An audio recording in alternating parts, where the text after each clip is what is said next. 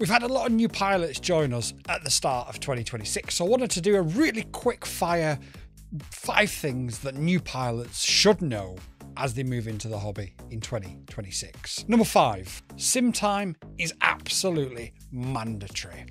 You could skip the sim, but then you'll be crashing a real drone, which costs you real money.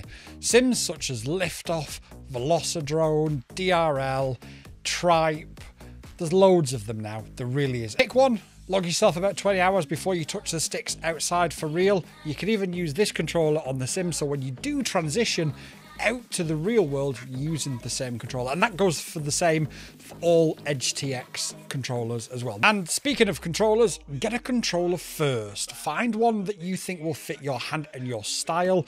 You've got traditional style ones and you've got gamepad style ones like this. My advice when it comes to controllers is get the best that you can afford, because this is your only physical link to that drone. This is the only thing that you're physically touching whilst that drone is up in the sky doing all those flips, tricks and flippy flops. So make sure you've got a good one of these. And when it comes to what drone you should pick first, I didn't, but I would advise starting with a tiny whoop these days. These things can cost as little as 50, 60, 70 quid, or whatever your currency is or equivalent of. They bounce off things, they just sort of bend when you hit something with them. There's no real jeopardy at all.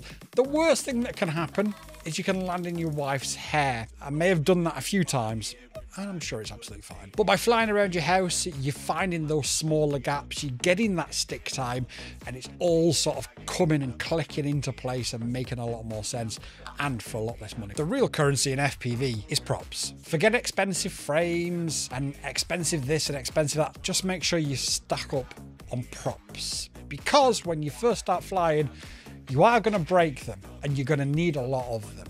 And they're the things that are going to break first. They're also the cheapest thing to buy as well. So yeah, buy lots of props. And number 1, I think, is if you can join a local crew, be it a flight club, be it just a group of people that you've seen on Instagram or Facebook or whatever, ask if you can go down. One thing I will say about the FPV community in general is it's got the most helpful people out there. People are just willing to help. They want to see you in the air as much as they want to get in the air as well.